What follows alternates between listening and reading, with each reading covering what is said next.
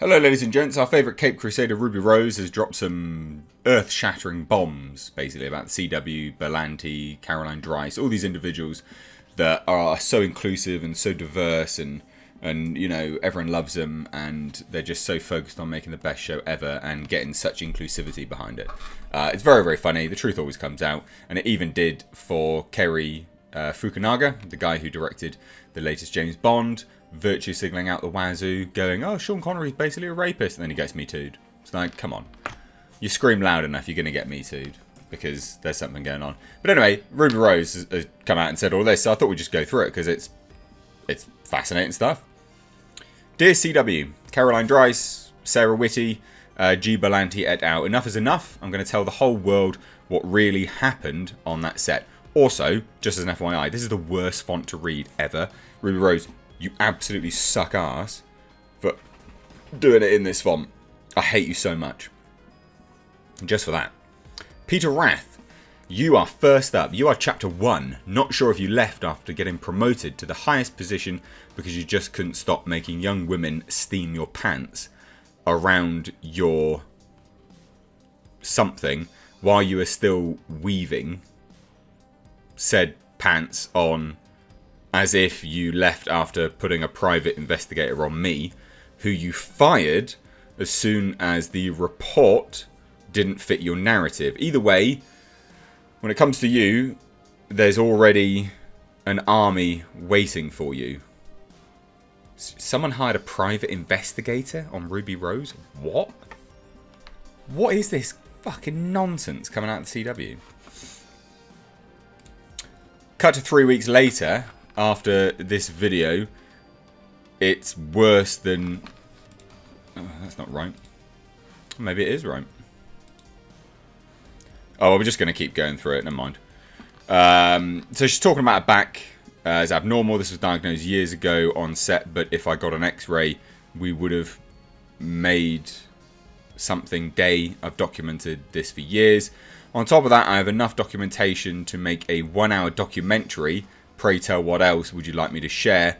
That broken neck on the broken rib split in two and the tumour.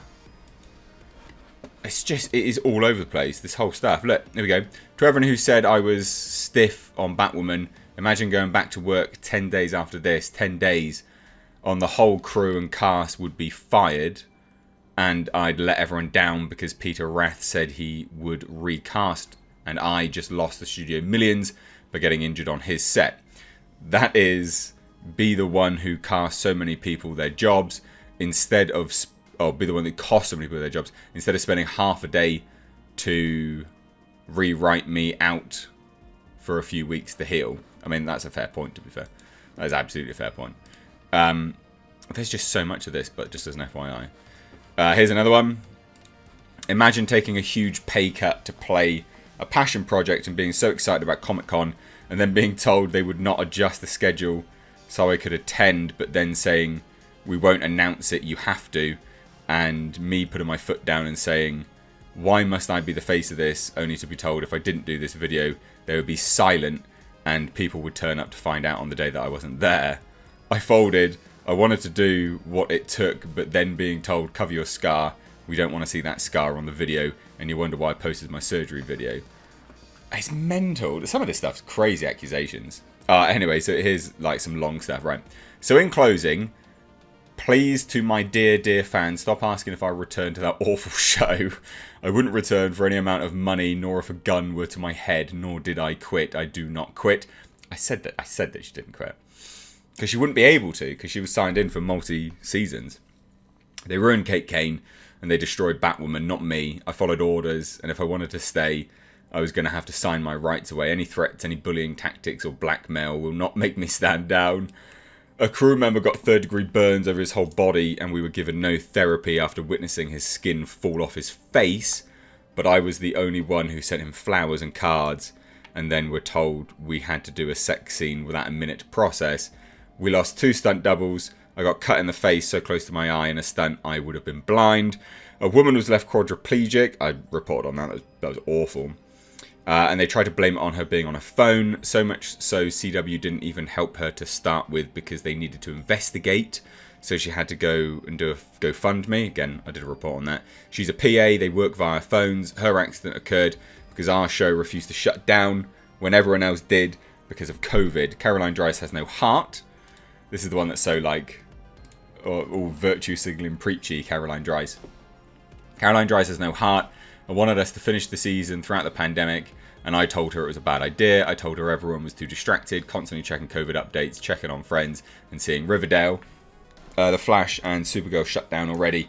I felt something bad would happen, and Caroline Dries maybe visited the set 4 times in a year, unheard of.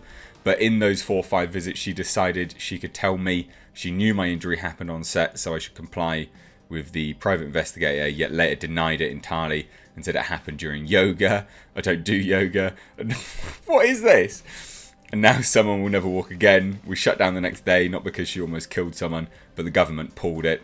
Also, I fought people on set, yes, not because I wanted to, but because I wanted safety. Ask anyone in hair and makeup what I did for them. After 2 were hospitalised, the only people who came out and spoke was Du Gray, who, talk about unprofessional, called my agent after my exit to find a way to leave, to which he replied, break your neck, I guess. Yet slammed me in the press. What? So he called, what? He called, Du Gray Scott called Ruby Rose's agent, let me get this straight, called Ruby Rose's agent, said, how can I leave? And the agent said, break your neck, I guess. Holy fuck, what is this? This is such, this is mental. I never raised my voice on a set, never have. Du Gray hurt a female stunt double. He yelled like a little bitch at women. It was a nightmare. He left when he wanted and arrived when he wanted. He abused women, and in turn, as a lead of a show, I sent an email out asking for a no yelling policy. They declined. I was late one time because I was in hospital. Whoever does these stupid leaks, I'm finding out who, but it's Camrus who, after I left hospital, said, yeah, well, maybe if people were not late, we would make our days. A kid, an egomaniac kid who worked 1 day a week, had the audacity, or the stunt department who were furious, even though I never blamed them. But I went on Fallen and spoke of my injury, or Fallon, I guess. Fallen? I don't know. And didn't play the game. Aside from them, I was loved and loved my crew. Oh, and they wouldn't drive me to work and knew I couldn't legally drive after surgery. So they said, get a taxi. Ladies and gents, this is... oh my lord. I'm looking awfully white because of the... there we go. Fixed it. I am absolutely astounded. I can't quite believe it. Can you? I can't. I'm super shocked by... well, I'm not really shocked. Obviously, they just said, see you later, mate. Be gone. And then she had to leave. It is pretty mental, quite frankly. This is pretty mental stuff. Wow. Du Gray's apparently a little bitch. I mean, she's never going to work again, is she? Like, Jesus. I mean, she will, probably. I've been saying for weeks, DC just needs to take all their shows away from the CW, because they're crap anyway. I've been saying it for years, actually. They're just shit. Just take them away from the CW. Oh, my God. Wow. I wonder what the rest of the crew is going to say in response to this. Let me know what you guys think down below. I can't wait to hear what you think of this. This is mental stuff. So drop your thoughts down below. If you're new here, do hit subscribe. Thank you so much for watching. I love you all. Papa H kiss. Take care.